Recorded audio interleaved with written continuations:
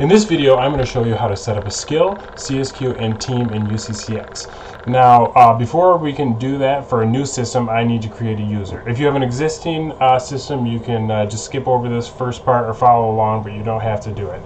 So I'm actually starting in Call Manager, and I'm going to go over to User Management and User.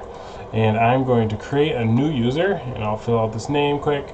So I'm just going to call it CCX Supervisor, last name Supervisor, first name CCX.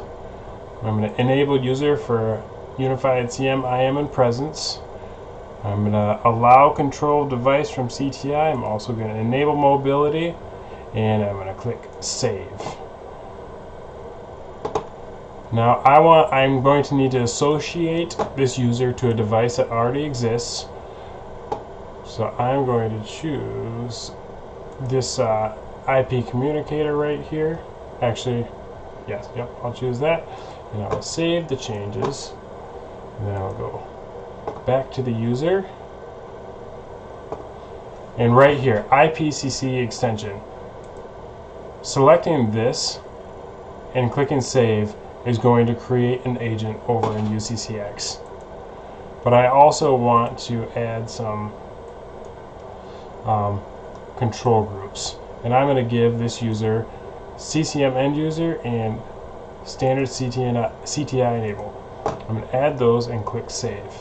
And there we go. Step one. We should now have a user over in UCCX that we can make a supervisor, so we have a supervisor for the team that we're going to create. So I will now move over to CCX, and I'm going to go over to Tools, User Management, Supervisor, Capability View.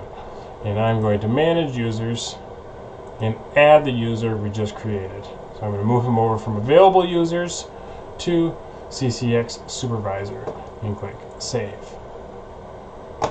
Okay, so we have our user in CCX set up as a supervisor. So now we can go ahead and create this skill. So I'll go to Subsystems, RMCM, Skills, and I'm going to add a new one, and I'll just call it Standard. I'll click Save, and our skill is created. That's all there is to it. So that is what we will assign to agents when we want to control which calls they get, but we also have to create the CSQ. So I'll go into Subsystems, RMCM, Contact Service Queues. And I'm going to add new. I'm going to call this one Standard as well for the queue name. I'm going to enable automatic wrap-up time, and then I'm going to set that time to 15 seconds. So that means the agent will get a 15-second break between calls, which is nice. I'm going to leave the service level at 5 and the service level percentage at 70. So that's quality control for supervisors. I'm not going to worry about that right now. And I'm going to click Next, and then I'm going to add the skill that we created earlier to this queue. And I'm going to set the minimum competence to 1, and I'll show you where we do that for the agent. That just means that you can set an agent skill level anywhere between 1 and 10 instead of 5 and 10. And so you can set your agents up at different skill levels, and if they're at a 9 and another agent is at an 8, if both are available, the agent who is at a 9 will get the call first. So and I'm going to change the resource selection criteria actually to most skilled. There is other criteria. You can choose it to any of these. I'll let you look at those and decide what you want. But for me, I just want to use most skilled, and I believe that's going to be the most common. So I'll add that one. And so now we have our skill set up, we have our queue set up. Next thing we can do is set up our team. So I'll go to Subsystem, RMCM, Teams. And once again, I'm going to add a new one, and I'm going to call this one Customer Service.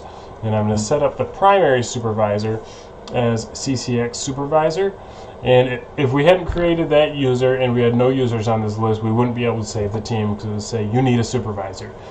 And then down here we have available CSQs. So I'm going to go ahead and choose Standard. Click Save, and there we have it.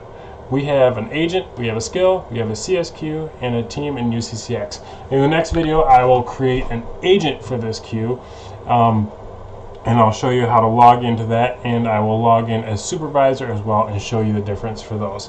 Thank you so much for watching. If this video was helpful, please give it a like, please give it a comment, and please subscribe. I appreciate it. Thank you.